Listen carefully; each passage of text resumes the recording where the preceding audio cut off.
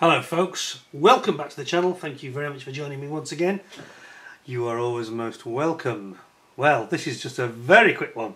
This is a trailer for my review of the Airfix 24th scale Spitfire. But before we can get into that, I want you to consider this, all of you. This before me is the 32nd scale version of the Spitfire Mark IXc from Tamiya, and this really is the sort of gold standard of Mark IX Spitfire. I'm going to just pick it up here so you can have a quick look at it. Here we go. I have shown this before.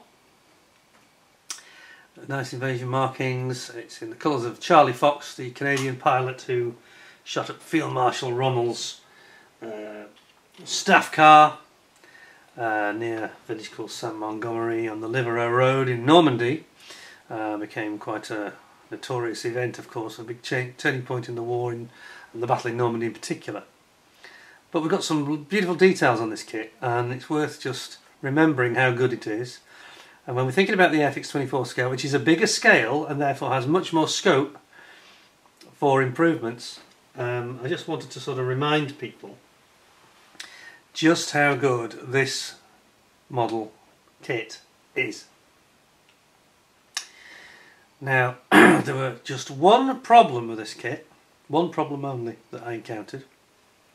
It was sublime. Apart from here, the exhaust pipes. Unfortunately, Tamiya chose to make the attachment points right in the middle of these exhaust pipes, these fishtail exhaust pipes.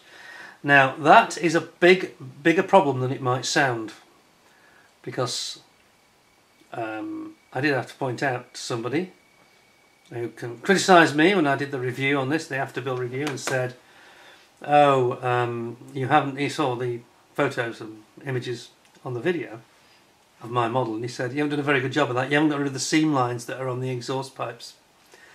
Obviously not being aware that the real aircraft has got these weld lines right down the centre of each fishtail exhaust.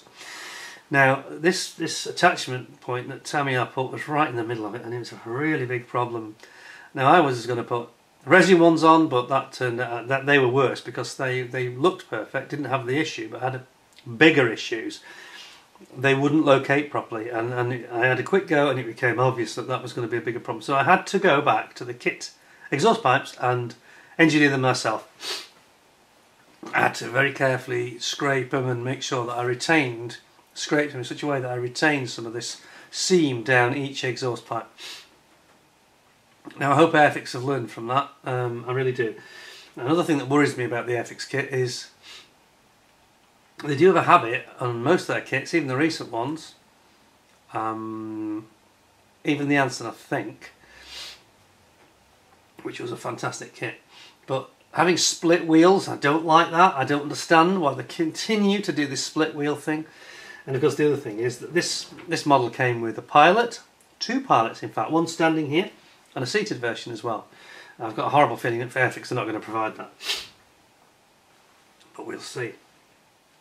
What else? Yeah, Tamiya avoided any unnecessary seams, and they did a beautiful job of this kit, and it just went together in a sublime way. I have a habit of making most of my kits, even the aircraft, in quite a modular way. I kind of bring things together.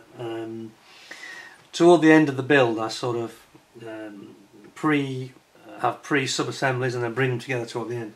Works very well for me. But anyway, it worked well with this kit especially.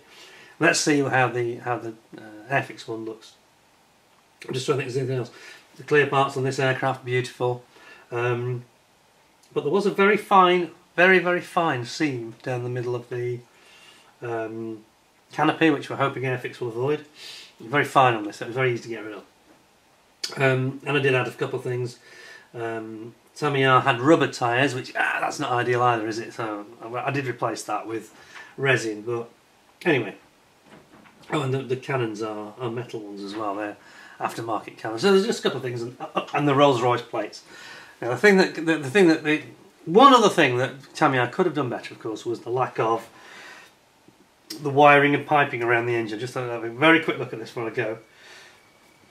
this is another thing which I'm pretty sure Airfix have, on the 24 scale, they can't do the same as Tamiya because it was just insufficient really. If you look carefully you can see there that there are pipes and cooling pipes and wires and things.